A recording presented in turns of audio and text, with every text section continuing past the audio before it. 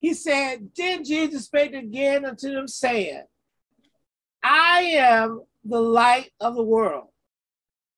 Is that a true statement? We know it's a Bible statement, right? Yeah. He said, I'm the light of the world. Now look at this.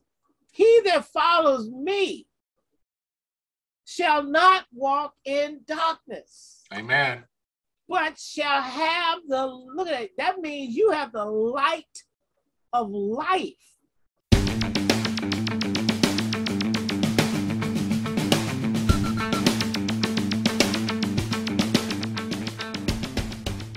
Yeah. In you as you walk this world. Now, Matthew 5:13 says, you are the salt of the earth, meaning you're different from what the world does. You're supposed to let your light, you're supposed to be the salt of the earth, but he said, if the salt has lost its savor, its flavor, wherewith shall it be salted?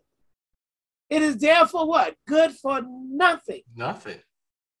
But to be cast out and be trodden under the foot of men. And that's exactly what happens. But verse 14 says, you are the light of the world. We're talking believers, true believers. The tree is known by its fruit. You are the light of the world. A city that is set on the hill cannot be hid.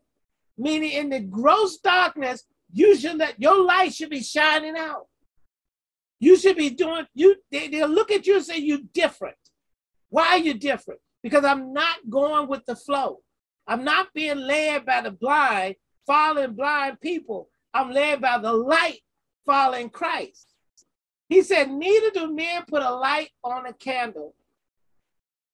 He said, neither do men light a candle and put it on a bushel, but on a what? A candlestick. Yeah. And it give his light unto all that are in the house. Believers, and it's not hard to let your light shine if we stay spiritually minded instead of carnally minded. Yeah. Let's see here, next one. This is my favorite. I like, you read this for me. If you don't read the big first verse. I used to get excited when I read it. This one right here. Isaiah 60:1. Yes, sir. Arise, shine, for the light is come. Yes. And the glory of the Lord is risen upon thee. Yes. You know, that's something right there. Come on, brother. The point is that when Christ came and the Holy Spirit descended on him, now he says, when he leaves, I'm sending what? The same comforter. Yeah. The same comforter that rests on him. That's why we're called Christians. Yeah. See, it's not we were talking a couple of weeks ago about the first name, Yeshua, or Jesus, the transliteration. But Christ, the Messiah. Come on, people here. Anointed, the Messiah. We are Messiah-like. That's the whole point, man. On the day of Pentecost, the Holy Spirit, come on now, y'all, it rested on them in that room. And it says anyone who received him, the anointing. And, we call in one of the church, they call it the burden removing, yoke destroying power of God. Yeah. That's what we have rested on us. And it's not because of man, nor is it for the approval of man. This anointing comes from God. Anybody wants a gift and be a light is this. So I like that said, rise and shine, for the light has come, and the glory of the Lord is risen upon you. He said, look at this, for behold. And he started really this foreshadowing Christ, the anointed one, right? But it has a what you call a ripple effect as you read it. I'll read it. It has a ripple effect. It says, behold, for behold, the darkness shall cover the earth. Has it not? Yes. In gross darkness, look at this, the people. Well, But the Lord shall rise upon thee, and his glory shall be what? Seen upon thee, believers. Rise and shine, because the glory of the Lord shall be on you. And look at it. Here's verse 3. And the Gentiles, the non-believers, those are not part of the Hebrews, because the gross doctrine was on them too. We're talking about Christ. Yeah. He said, and the Gentiles shall come to thy light, and kings to the brightness of thy rising. Lift up thy eyes around about and see. All they gather themselves together. They shall come to who? Thee. Look at this. Thy son shall come from afar, and thy daughter shall be nursed at thy side. Then thou shalt see, and the flow together, and the heart shall fear and be large, because the abundance, this is the body of Christ now here, the abundance of the sea shall be converted unto thee, and the force of the Gentile shall come unto thee. These are talking about people being saved. This is about you. This is about, you know what I mean? Look, the last part of that is, let me see, did I read the first part of that, right? Yeah, nope, that was it. The Gentiles are coming to thee. That's us. Yeah. That's the believers coming to the light. And this was done way before Christ. Come on now. This is prophesied. It's prophesied. Yeah. This actually, it's not. This is a prophecy. Yes, sir. That has been fulfilled, and is still being fulfilled. It's still fulfilled. The true believers, or those who want to come to the light, they can see the light, and they come to the light. And the light people, see, some people, right, carnal minded, we think they're gonna think. They think I'm a light, don't they? Huh? They think of light, don't they?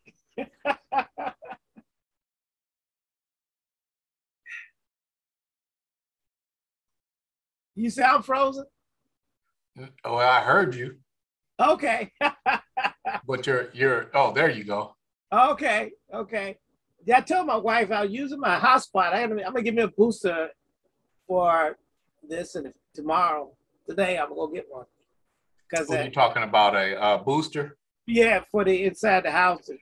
Bring it, come right beside the house, but obviously there's some barriers that's keeping it from staying stable connection.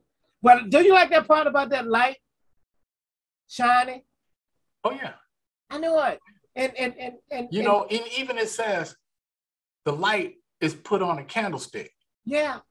So regardless if it's on the floor, it's still elevated. It's elevated. It's elevated. It's above. Yes, not sir. Beneath. Yes, sir. And it's elevated in darkness. Yes. So you can see it, so you don't stumble.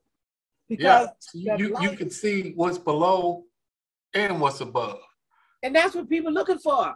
People are looking for the true believers, and it's not based on legalism. Yeah. It's really based on bearing the fruit.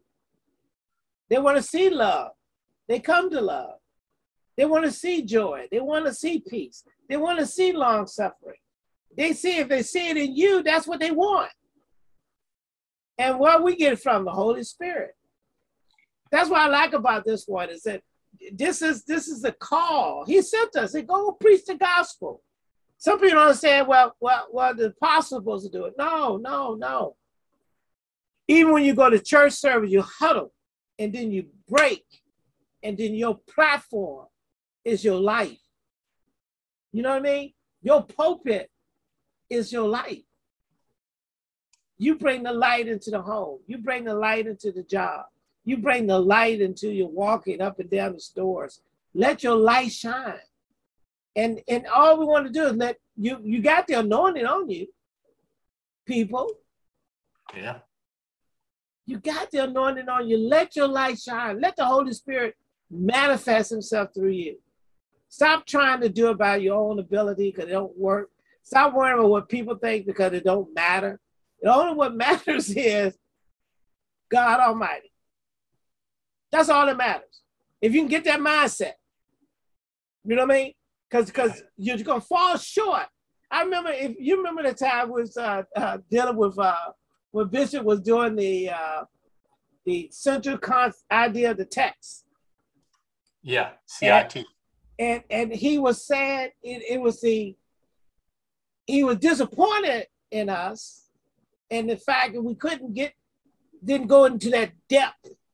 And I know what, I understand where he was coming from. Yeah. But my whole thing is, we can only get the level of understanding to the level of understanding that we're at. You know what I'm saying? Yeah, I know. We each individual, we were all getting revelation. Right. It just wasn't his revelation. Right. So and I can understand the frustration in that, but also the fact is, you got to look.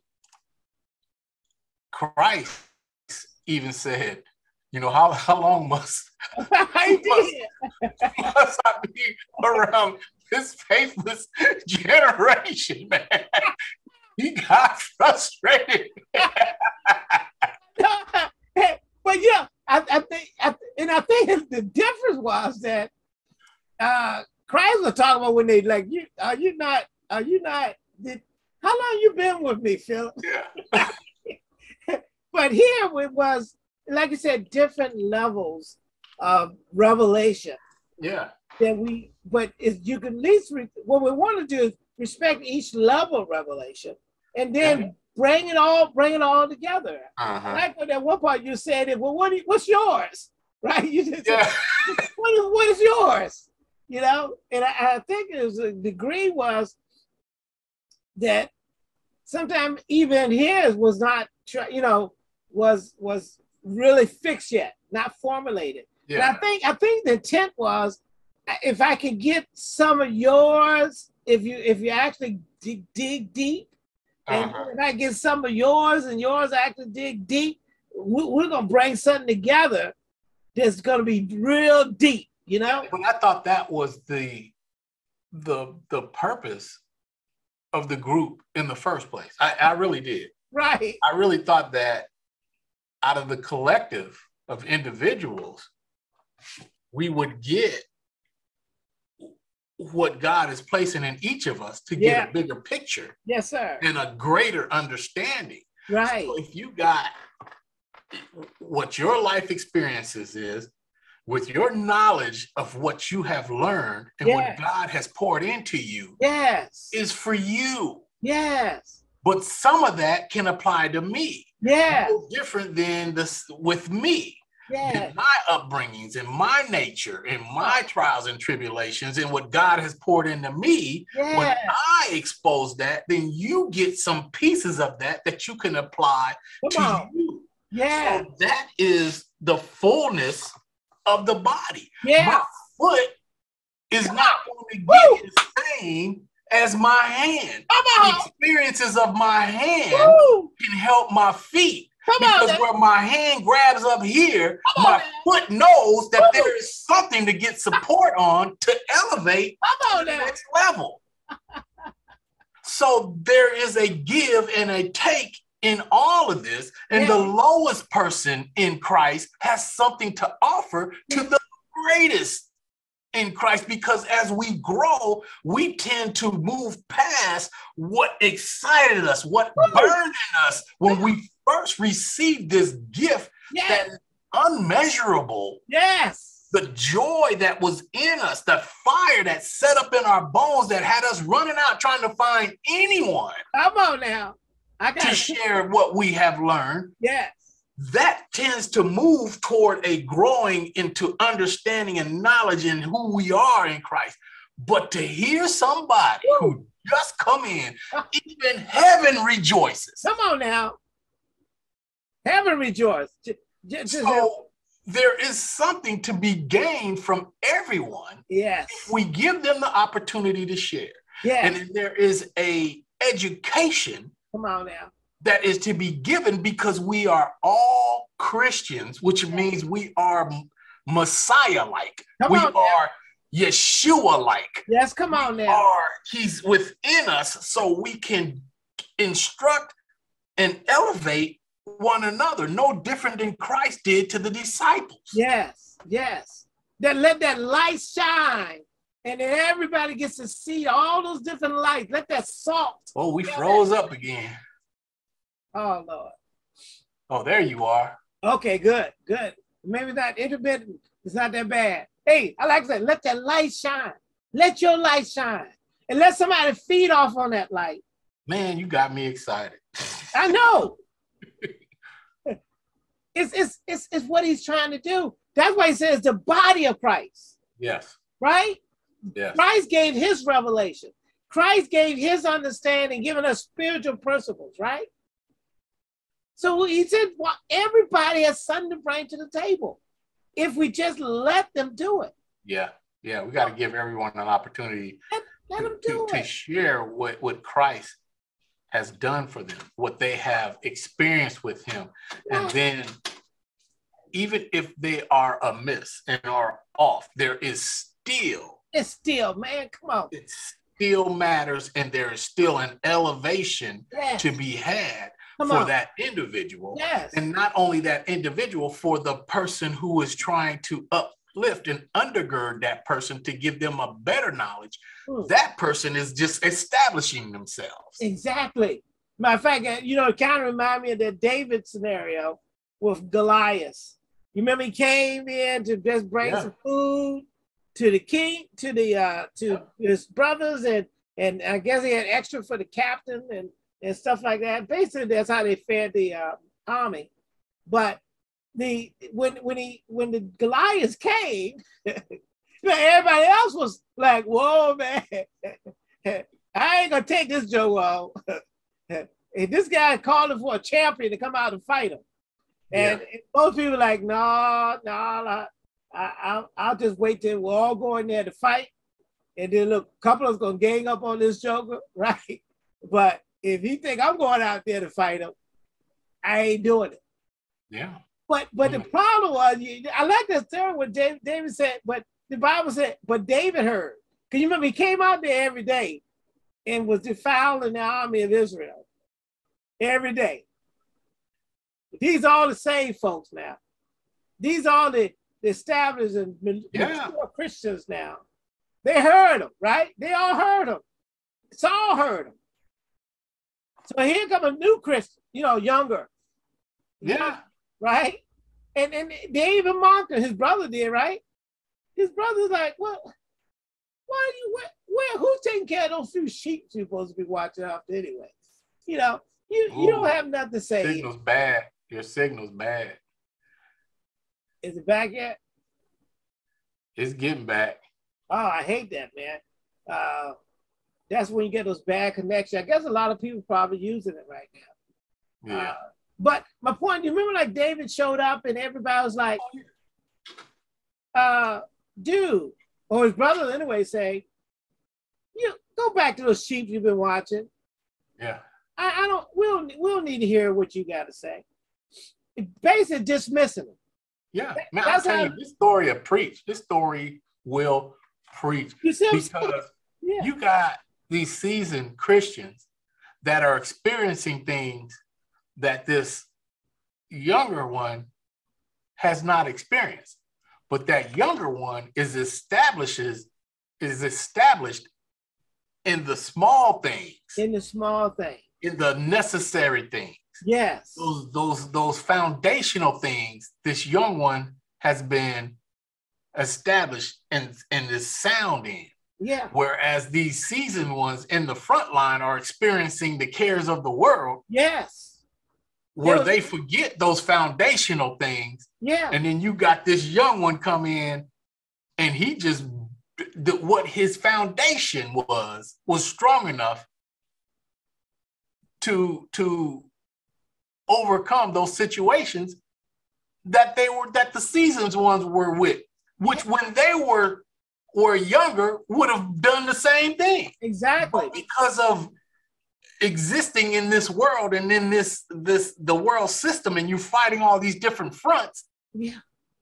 you move on to bigger things and bigger revelations that those foundational ones you tend to move past. Yeah. But when that brother was come up and he's like, who is this Philistine? That's enough. Did he just, who is this guy that is talking about my God? He's like, did I just hear him?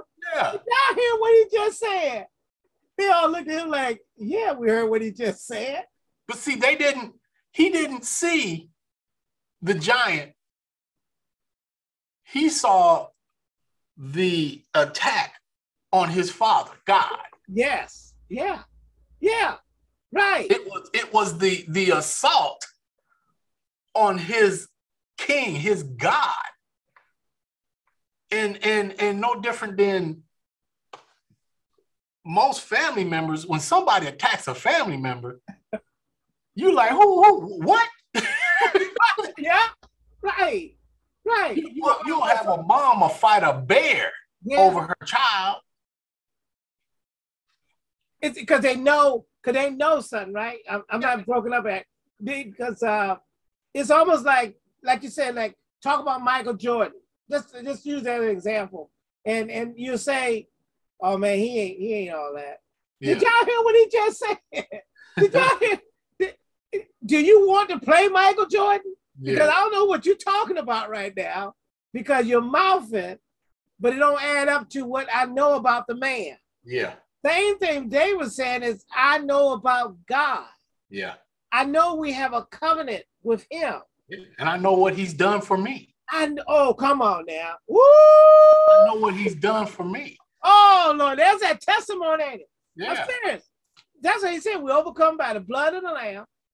And by the words of our testimony. And the words of our testimony. And it sounds to me is that testimony, especially a young person coming in, I ain't talking about physical appearance, I'm talking about just in spirit, they bring a lot to the table. Don't they? Yeah. And that's what you're talking about. All David saw was, is this not a cause? This is not something that we need to go ahead and take care of right now. And they all heard, did you know, I don't know, when you read the details of that story, they brought him before Saul because they said, this man seemed like he got a relationship. The rest of us ain't tracking right now. Because look, they put that man, remember they tried to put the uniform on him? Yeah. Why, what? Tell me, you, like you said, this is pre. Why would they want to put a uniform on? Because their trust was in that external and not in the internal. Exactly. Their faith was in that armor and those weapons, not David. Yeah. And you know, the thing is that that's the difference. They, you know, matter of fact, I like this. Sometimes we use this before. The story was, you come in anointed, the system, the religious system, the institution of man will now try to put their means, their methods on you. You know what I mean? Yeah. And then now you using means and methods. They either teach in the seminary or the cemetery. They in other words, they try to incorporate you into how they do something. And God is saying is, no, every man is moved based on, if you let him, how would you say it? If you move by him, then you are operating under his gift, right? His anointing. And you can appreciate one another just based on that. On, you know, letting your light shine. Each person got a gift, right? They all got different gifts.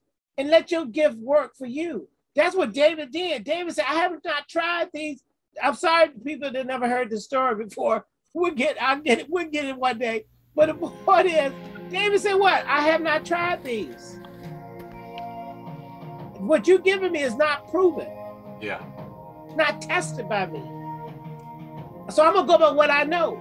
Because what I know is that regardless of whether I go with a slingshot or a sword or a shield, it's not me that's going to make a difference. Because David you knew that if he had took that rock in the natural, that slingshot in the natural, what would have happened? Nothing. It would have bounced off of, wouldn't it? Yeah. I mean, that's why they got swords and shields and helmets. You know, it's the rock would have hit the uniform, the coat of armor. The rock would have hit the helmet. Hey, look, the rock could have hit the man. You know what I mean? You've been hit by a rock before, right?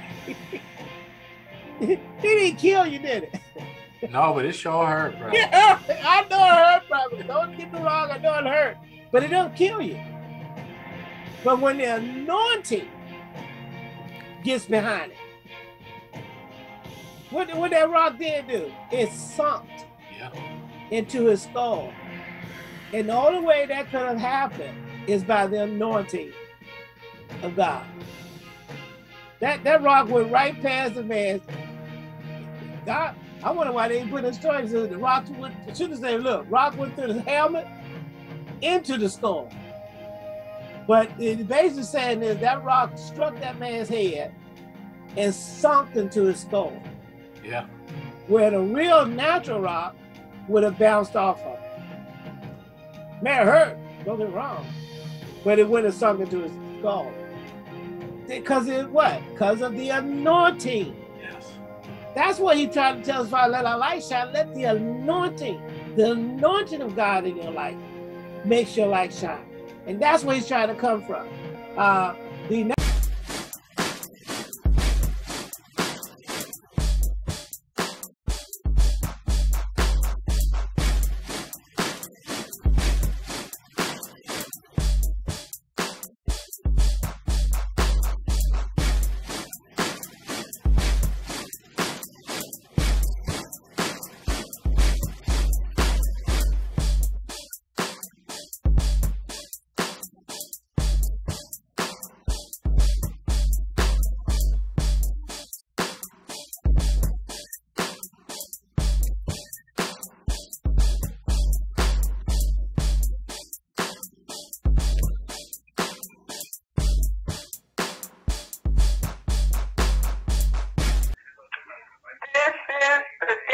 That the Lord has made.